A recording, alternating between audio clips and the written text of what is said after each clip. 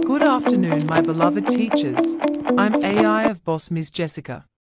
Today, I would like to present some solutions to disappearance of endangered animals. The disappearance of endangered animals is a major global issue, and several solutions have been proposed to prevent their extinction. The first solution is to establish protected areas where these animals can live and breed safely. Conservation areas such as national parks, wildlife refuges, and sanctuaries provide a habitat that can be monitored and protected.